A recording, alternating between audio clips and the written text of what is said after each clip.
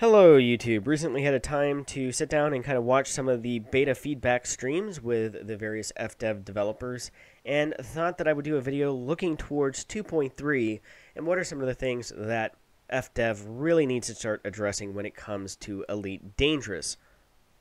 First up with multi-crew is also a logical time to go back and look at the wing structure and in particular the incentives for grouping up and flying together. There really needs to be group missions, wing missions, as well as multi-crew missions added to the mission board. It's not exactly fair that if I have a mission to go kill a notorious pirate lord for 2 million credits, that if I do ask one of my friends to wing up with me and join me on that expedition, that they essentially see nothing as a share of the reward outside of whatever the bounty or their fractional share of the bounty on that pirate ship at the time that they're killed. So at most, they get a few tens of thousands of credits, and I walk away with 2.5 million credits between the ship and the mission, and receive rank and all of that. So there needs to be missions added into the mission boards, into the system, or events, and it seems like things like the surface raids of bases and things like that are almost designed to be used where you have people going in on their SRV buggies with air cover to attack any launch or security ships that launch and things like that. But there's no incentive or mechanic there in place that makes it feasible for me to reward my friends for coming in helping me do those activities. They share in the risk, they'll get bounties and things like that, but they don't get any real true profit or reward outside of just, hey, it's something to do and it is fun to do together. It would be nice if there would also be a reward, a meaningful reward, in order for doing that as well. So that's the number one thing on my priority list that I hope FDev addresses in 2.3. Others will also mention that there needs to be improvements to the networking code, and I believe that this is true. However, apparently a bug that was causing a lot of the wing disconnects over the past couple of months is going to be solved and patched in 2.2. So cross fingers, hopefully a lot of those issues are resolved between that and the ability now to lock on to your wingman's next nav target, even if that system doesn't appear in your navigational systems list. Next up is a revamp of the scanning mechanic. Recently in beta 7 of 2.2, there was a bug that basically planets were not given a detailed surface map of them until they were scanned with a detailed surface scanner, and then they would appear in the system map. Now, a lot of people don't like this. It's been a very big point of controversy and contention amongst the Elite Dangerous community, with the far more casual players going, but this is just another time gate and makes it more grindy. I'm not so sure about that. I'm not entirely convinced that right now would be the time, since it was a bug, to change it. I think it should be reverted back to how it is currently working. But I think in the future with 2.3 that those mechanics should somehow find their way in there and consider it a little bit of a happy accident.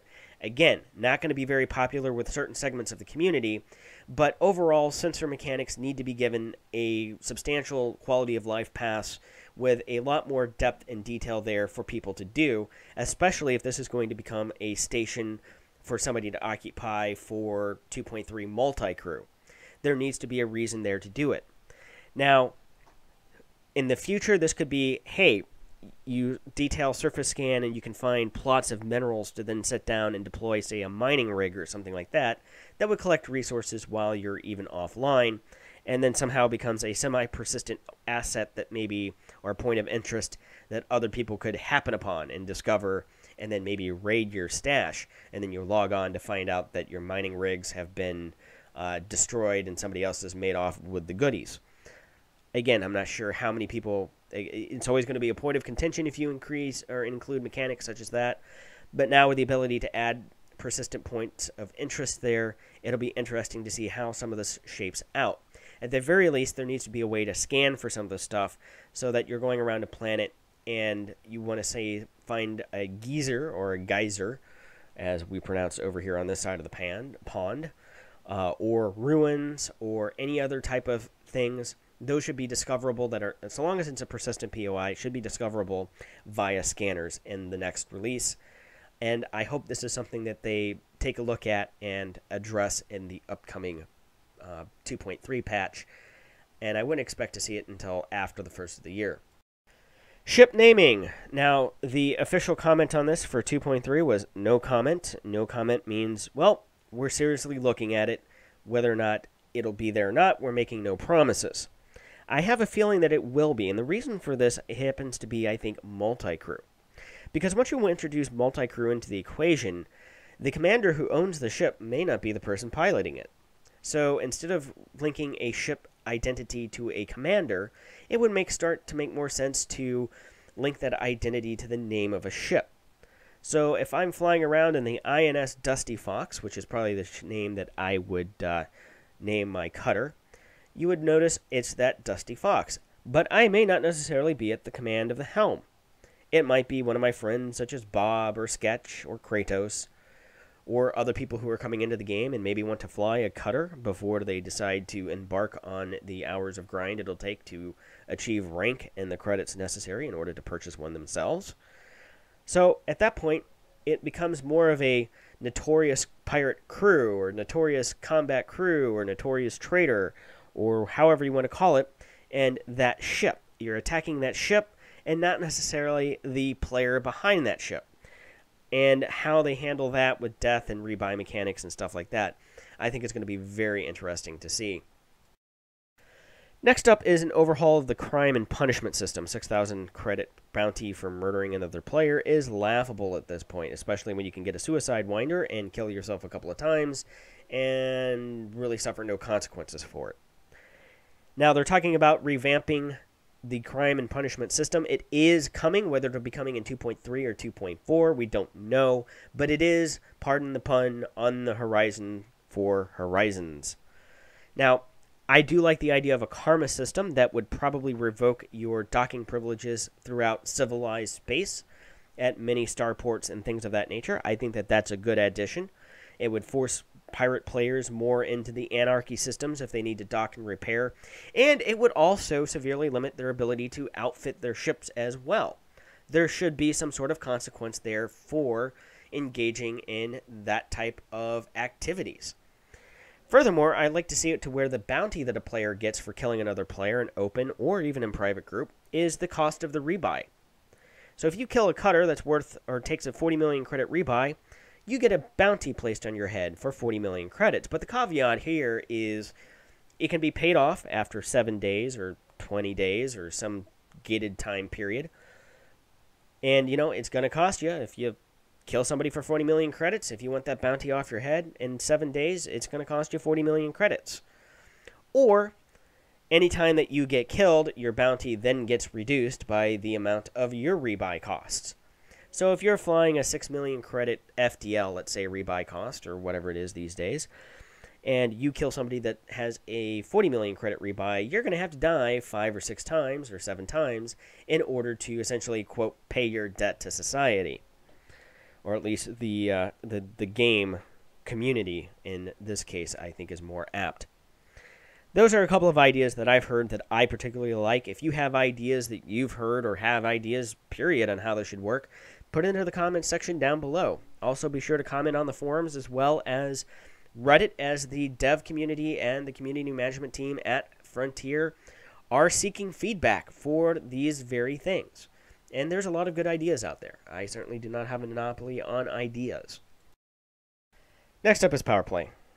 Power Play is just broken, horrible implementation and needs to be basically removed from the game, rebuilt, and added in at a later time and revamped into something else. Good news. They know it, and they're even saying we're looking at how to do this. But again, I don't expect that to be there for 2.3. This is more of a 2.4 wish list. And I'll probably end up doing a video, maybe several videos, over on how to fix this. But my basic point of contention is this. The basic mechanics of having to do indirect action in order to gain control via an NPC faction, I think is the right way to do it for Elite Dangerous. Now, it's never going to satisfy the people who want to be able to take a direct action, aka get me and all my peeps together and my posse in all of our big ships together on 2 o'clock in the afternoon on a Saturday afternoon and push into enemy territory and conquer it that way. And have to engage direct. And the other way, only way to oppose that is for the other force to muster their troops and fight us directly in open PvP combat. Ultimately, there's a segment of the population that is their wet dream. And I hate to burst the bubble, but that's never going to be Elite Dangerous. I think EVE is somewhere over there, and it's going free to play. If, subscriptions is a big hang up for you, you might want to go check it out, because that may be more up your alley. The mechanics of having to compete over a system via the Group A does Mechanic 1 and Group B does Mechanic 2 in opposition, and then at the end of a week, a turn is calculated based on statistics of who did more, and then that determines the outcome of the fight. I actually have no problems with those mechanics. I just don't think that they're making any sense right now because it's not integrated into the background sim, and it's almost as though power play and the background sim function completely independently of each other, and it makes absolutely no logical sense. Just like, you can be an Imperial king and an admiral in the Federation fleet at the same time. That makes no sense. So the naval progression system, the background sim, and power play, all of those mechanics need to be rethought on how they can be integrated to work together as a cohesive function of gameplay instead of 3 separate minigames, for lack of a better term. Or as many people call it, 3 separate grinds that are really mutually exclusive of each other, are not interdependent on each other. And they probably should be. Good news is Frontier knows it, and they're going to be looking at revamping this stuff. And my suggestion would be this. Alien invasion happens. Suddenly the power play functions go, oh crap, you know what?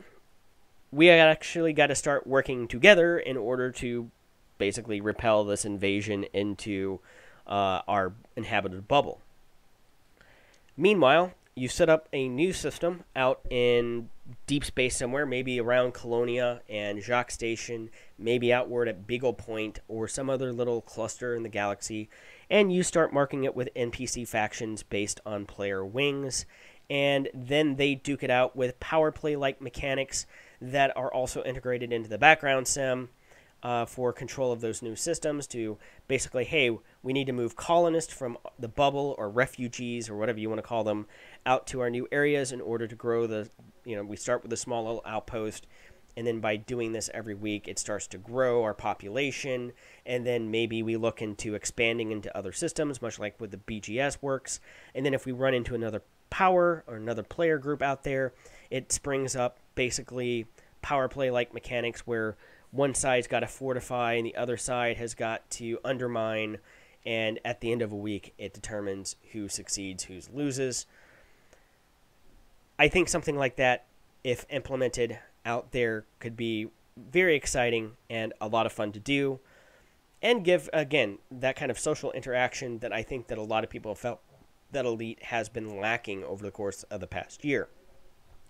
I did participate in Power Play last year during the rise of ALD, of Arissa Ligivny Duval to the Emperor, and that was kind of an interesting take, and it was the first time that I really sat down and explored what power play was about, and a lot of commanders working together.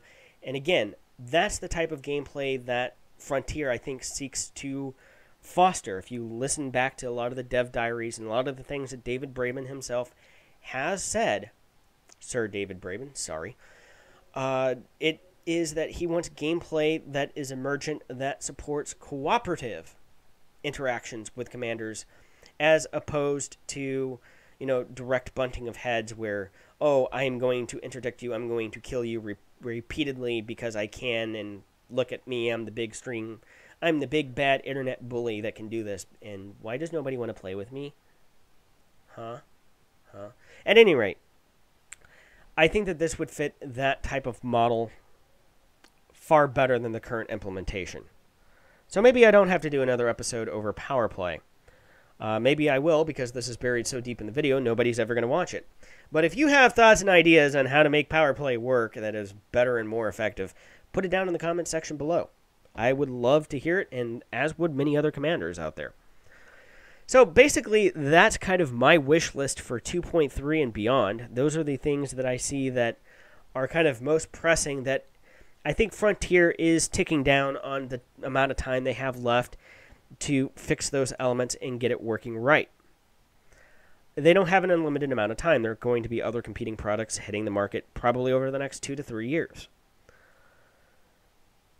But I think that they're to the point now where, again, they've got the furniture there in the rooms. They're starting to fill them in. Now they're asking us, how should it be arranged? What kind of wallpaper should we put up? Or should we paint the wall? And if so, what color? And, okay, maybe we can't go with hot pink tie-dyed, but, we do have this nice blue or this nice red or this nice gray. Well, I guess gray isn't all that nice. But it's going to be better than the current beige. So, would you rather see blue or red on the walls? Again, you're not going to get everybody to agree. Always the danger when asking the community. And this is a great phrase I remember from my time in politics. No matter what you do, 20% of the people are always going to disagree with it. Always. So, when you start looking at this, if 60, 70%, the good old rural utilitarianism say that this is a good idea, go and please the 60 to 70%. The other 20 to 30%, no matter what you do, they're never going to like it. That's just the nature of dealing with the public. So at any rate, I think I will leave this video, which has probably gone on a little too long here for this one. Be sure to leave your comments in the comment section down below. Tell me all the places I'm wrong. Tell me where I'm right. Give likes. Give dislikes. Share with your friends. And hit that subscribe button. Until next time, see you later.